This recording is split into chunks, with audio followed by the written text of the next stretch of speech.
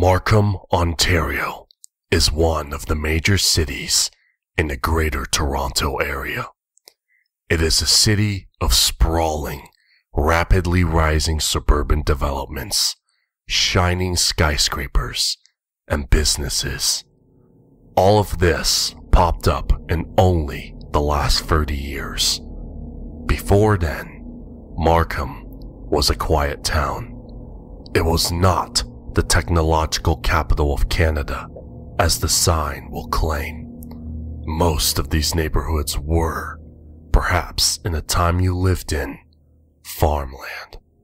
There is still farmland around the Markham-Pickering border.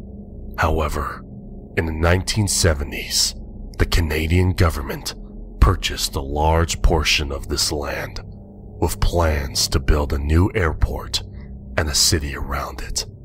Many were forced out of their homes. Businesses in the area were shut down.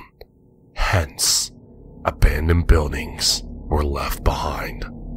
The airport was never built. The people were never allowed to return to their homes. Their homes, decades later, still stand. Some with all of their belongings untouched. On Reeser Road, alongside some houses that are occupied today, you will find a dirt road leading into the forest. If you follow it, within a short distance, it will lead to an abandoned house in plain sight. Go inside. The house has been vandalized by teenagers, and the ceiling is beginning to peel. But otherwise, it is in good condition. In the middle of the home, you will see a stairwell leading into the basement. In the entrance to the stairwell, the words, "Leave now," will be spray painted onto the wall. Walk down the stairs. They're quite rickety though, so make sure you've got the proper equipment. Sit on the ground and wait.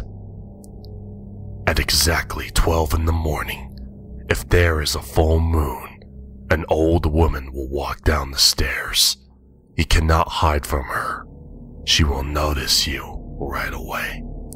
She will say to you, "It's awfully late. Do you need a ride home?" Say yes. She will lead you upstairs and to her car, which will be parked on the dirt road by the house. When you step inside, she will not ask you where to go. She will simply begin to drive off. When she does, ask her, "Can you take me beyond here?" She will reply, "This is certainly a daring request. I'll see what I can do." She will then hand you a puzzle box from within her purse. It will be easy to solve, so don't worry about it. But when solved, half of it will fall off, revealing a question written inside the cube.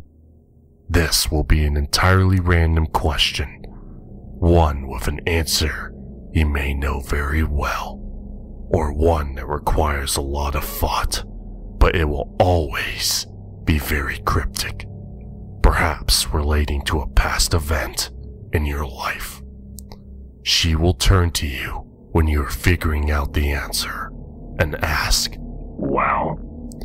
If your answer is correct, she will hand you a large piece of hard candy, but when you unwrap it, you will find a diamond inside. For some reason, after she does, you will begin to feel a bit empty, as if you are unaware of something important. Afterwards, she will drop you off safely at your home, but the feeling won't go away.